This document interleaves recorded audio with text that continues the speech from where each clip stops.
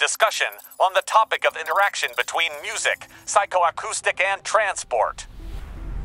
To begin, let's introduce ourselves and learn a little bit about our guests' roles.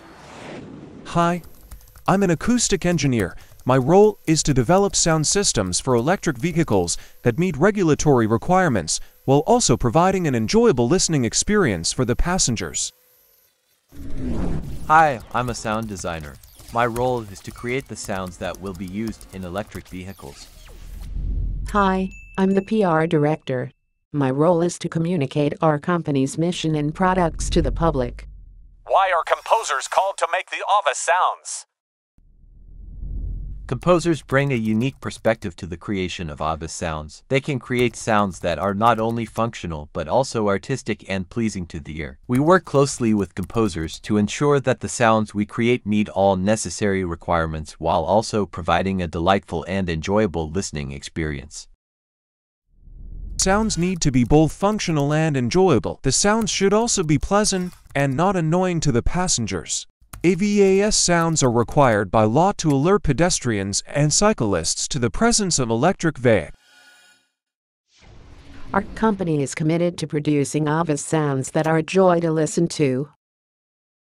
We believe that by incorporating the artistic talents of composers, we can create sounds that are both functional and enjoyable. Why do most sounds sound like a flying UFO? Most AVAS sounds sound like a flying UFO because the sound needs to be easily recognizable as an electric vehicle. The sound should be distinct enough to alert pedestrians and cyclists to the vehicle's presence, but not too loud or annoying. Another reason is that the sound should be futuristic to match the technology of electric vehicles. A flying UFO sound creates a sense of the future and aligns with the forward-thinking nature of electric vehicles.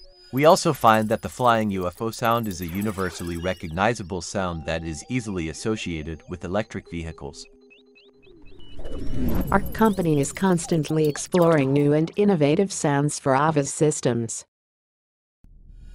While the flying UFO sound is popular and recognizable, we are always looking for new ways to incorporate cutting-edge sound technology into our products. Is it possible to make AVAS sound audible, but not annoying? Yes, it is possible to make AVAS sound audible but not annoying. The key is to find a balance between volume, frequency, and tone. The sound should be audible enough to alert pedestrians and cyclists, but not so loud that it becomes painful or annoying. We also work with psychoacoustic principles to ensure that our sounds are pleasing to the ear. Another technique is to create a sound that is pleasing to the ear. This can be achieved through the use of musical notes and harmonies. By creating a sound that is both functional and musical, we can ensure that it is not annoying to the passengers or the public. We also pay close attention to the frequency range of our sounds to ensure that they are not grating or irritating. Our company is dedicated to creating AVAS sounds that are both functional and enjoyable. We believe that by incorporating the principles of psychoacoustics, we can create sounds that are not only audible, but also pleasant to listen to. We are committed to providing a positive experience for electric vehicle passengers and the public.